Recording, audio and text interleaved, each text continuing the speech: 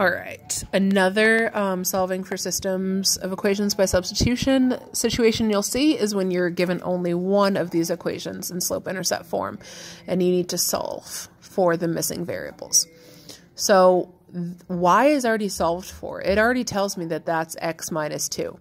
So all I'm going to do is replace y with what it tells me y is. This is just going to replace this.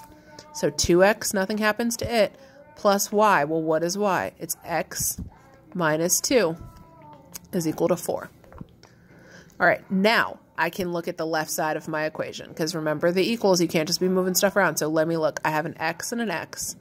Positive 2 plus 1 equals positive 3x. I can't do anything with that 2. I'm going to put it right there. Well, I have a variable on one side and a number on another. I need to get this guy over here. I'm just trying to get this x alone.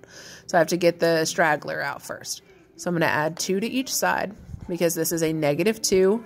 Adding it will inverse it, getting rid of this. And I'll be left with 3x is equal to 4 plus 2, which is 6. Now I need to divide. Again, the 3 and the x are together by multiplication. The inverse of that is division.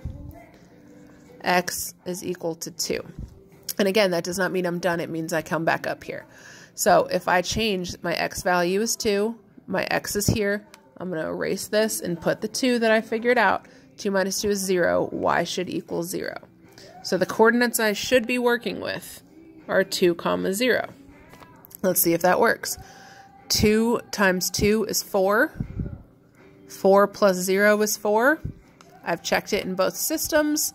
I have it as a coordinate, and I'm done. And that is an example if you're given one equation with slope-intercept that you can just plug in.